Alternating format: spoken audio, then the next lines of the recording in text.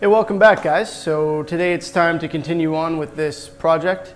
If you haven't seen the videos leading up to this, there have been quite a few of them. But last time what we did is we added some transparent green lacquer to this flame maple top. So now, as we've covered before, or as I've mentioned before, there are some issues around the edges of this because the veneer is so thin, and when I got this kit, it was sanded right through in a couple spots. It's a really cheap kit. I don't know that I'd buy one again. In fact, I wouldn't. But hey, it is what it is. So what I'm going to do in order to kind of, alleviate the problem that causes with the aesthetics of it is I'm going to put a thin veneer, or not a veneer, sorry, vignette, a thin vignette or burst effect on here using black nitrocellulose lacquer. I'm going to use a fairly large paint gun to do that because that's my lacquer gun. So like a 1.5 millimeter nozzle. With the fan pattern turned all the way down. Should be interesting. And then I'm also going to coat the back edges, neck, and headstock all with that black. In a later video, we'll go over taking that black off of the binding afterwards so that we get the binding effect back. And we'll also cover how to get rid of the gloss on the back of the neck so that your hand can move more easily. So I don't think I need to explain anything more than that right now because I'll be able to kind of explain it as I go. So let's get started, shall we? Alright guys, so like I said, I'm using a 1.5 millimeter nozzle here on a fairly large gun with the fan pattern turned all the way down. This video is sped up, this part of it, to 200%, so it's going twice as fast as I actually did this. So if you can't do it this quickly, don't think that that's an issue, because it's not. Anyway, I feel that this probably would have been easier if I had gone ahead and used a touch-up gun instead, something like a 1 millimeter nozzle. Obviously, that kind of thing is easier for this smaller detail work. But like I said before, this is my lacquer gun, so I decided to just go ahead and use this. And if you're careful, this kind of thing should work just fine, as you can see here. You just have to be a little careful about what angle you're spraying it at and how far away you are, and have decent trigger control. So now I'm continuing on to the sides here. Now the edges are probably easier to do with the fan pattern wider, but just to make sure that I'm getting everything for now, I'm just doing them very carefully with the fan pattern still turned all the way down so that I'm spraying a circle like you would get with a paint can, except maybe even a little bit tighter than that. When I go to recoat this, I'm going to turn the fan pattern all the way back up, even to do the edges. When you're doing this, be very careful of the angle. You can see I'm spraying from the back of the guitar toward the front while I do the edges here, and that is to avoid getting paint on the front. So any overspray should just shoot right past the guitar because I haven't masked up the front for this, and I don't want to because it's a lot of work. So I'm able to avoid getting any paint on the front of the guitar using this technique.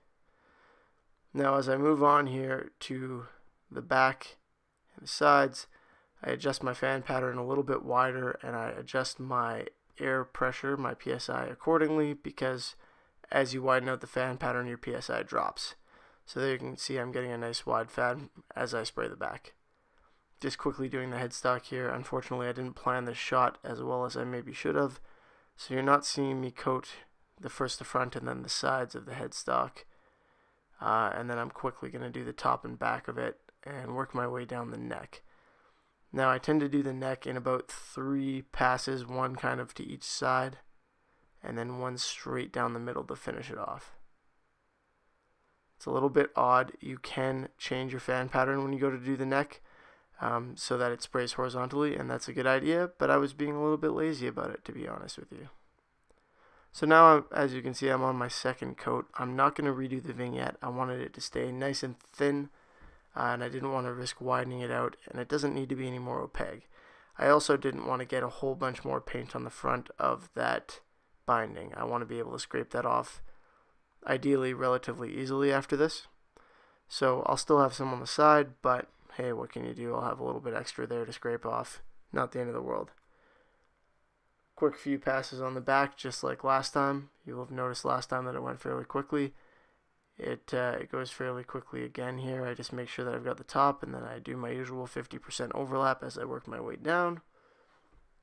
And I'm only going to do 2 coats of this black. I don't see the need to go any further than that. I've got full coverage at this point, and I'm going to be going over it with clear coat afterward to build up the finish just a little bit. So that should be just fine. I do suggest when you're spraying this, obviously wear a mask like I am here, but gloves are also a good idea. Nitrocellulose is not great for your hands, so try to avoid getting it on there if possible. Alright guys, so there we have our black on there.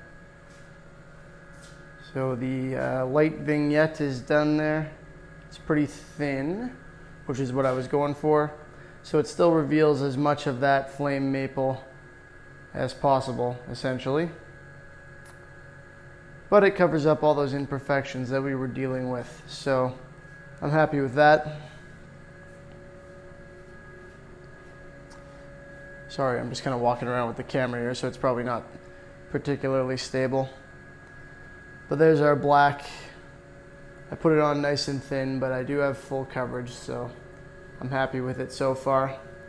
Pretty much all that's left as far as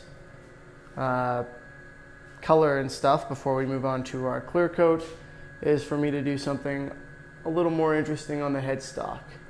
Now the headstock, you may recall I never really grain filled the front, so you can kind of see a bit of a grain pattern through there. I'm still deciding whether I'm going to leave that straight mahogany grain or get rid of it. I did put a very thin coat of the sealer on there as well as a very thin coat of black. So it's not hard to figure out why that grain pattern is still there. There's none of that on the rest of the guitar though. Anyway, that's about it for today. In the next video we'll probably do some work on the headstock, some airbrushing work, and then we'll be ready to move on to the clear. So thanks for watching. Hope you guys enjoyed the video, and we will see you next time. Bye. Hey guys, if you enjoyed the video, please give it a thumbs up so it'll be easier for other people to find, and subscribe to stay up to date with all the cool projects I got coming out. Also, a big shout out to Sovereign King, who does the vast majority of the music for my channel, way better on guitar than I am, and to Troy from Noise Guitar Mods. I'll put the link in the description. The man is a great guitar tech, and he's taught me most of what I know about how the internals of these things work.